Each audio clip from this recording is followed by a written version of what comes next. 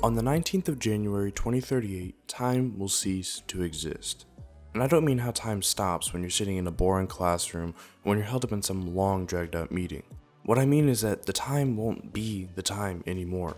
That's a little weird considering almost everything we do is operated on a time by time basis. From the moment when you wake up, go to work, use your phone, or eat lunch, time is the tool you use to keep track of when things get done. In a world dominated by schedule, this day is a big problem when you realize that that's the day we run out of time. Every computer, whether it be your phone, laptop, or smartwatch, keeps track of the time by continuously counting up.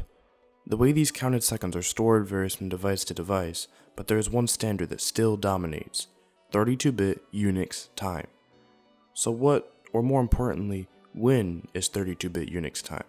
Well, let's go back to January 1st, 1970 to answer that question. This is the day that the Unix time clock started ticking, otherwise known as the Unix Epoch. This is important to understand because for an overwhelming number of old and modern machines alike, this is where they start their counting. From the Unix Epoch, any computer can calculate the exact time and date. The simplest way a device stores this time is as a 4-byte signed integer, otherwise known as a 32-bit signed integer. This means that there are 32 bits, each that can be a 1 or a 0, that make up the full integer value.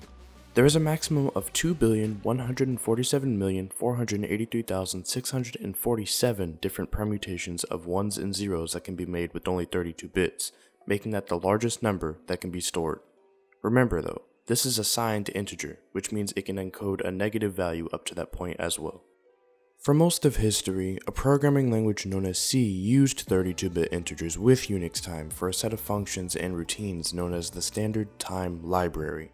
Because it was programmed only to use 32-bit signed integers, it can only store the time up to around 2,147,000,000 seconds.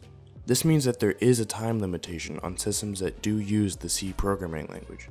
But big deal, I mean, the C programming language isn't even that widely used, right? Well, considering that Windows, macOS, Linux, iOS, vehicles, robots, coffee makers, garage doors, and even toasters use C to this day, it's still a pretty big deal. Now that you have a brief understanding of how computers get and store the time, we can talk about why they'll run out of it. The time difference between the Unix Epoch and January 19th, 2038 at 3:14 AM and 7 seconds are exactly this many seconds. Remember that number? It's the maximum number that can be stored with a 32-bit signed integer. Once this number is reached, the number completely flips backward to its negative self and begins to count backward towards 0. This means that the time will then be December 13th, 1901 at 8:45 PM and 54 seconds. As soon as the time on any device flips around to 1901, any kind of timekeeping on those devices will cease to work properly.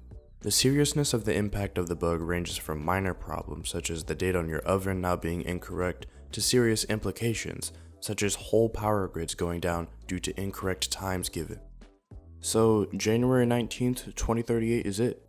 It's the day that our computers stop working, our economies crash, our vehicles stop running, and our toasters stop toasting. Except not exactly. First off, the most vulnerable systems are those that are embedded systems. You can think of an embedded system as a system that isn't necessarily meant to be upgraded or changed within its lifetime.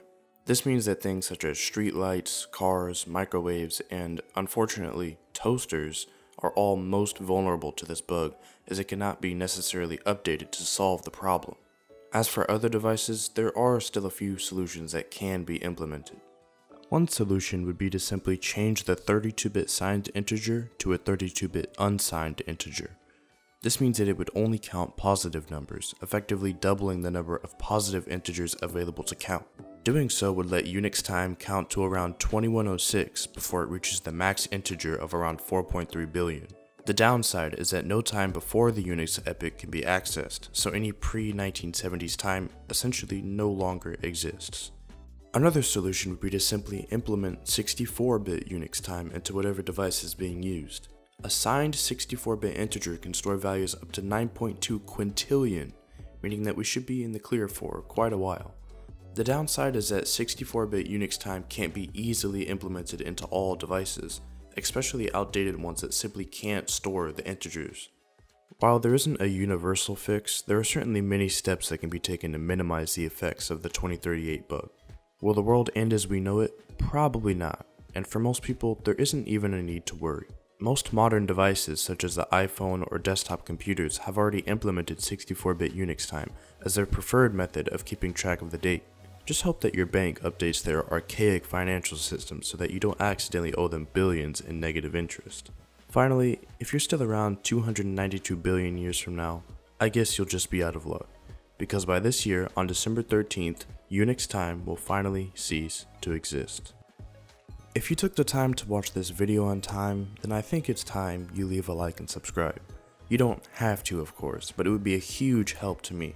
As usual, I've left my sources down below in a document if you'd like to do any further research on your own. Until next time, thanks for watching and have a great day.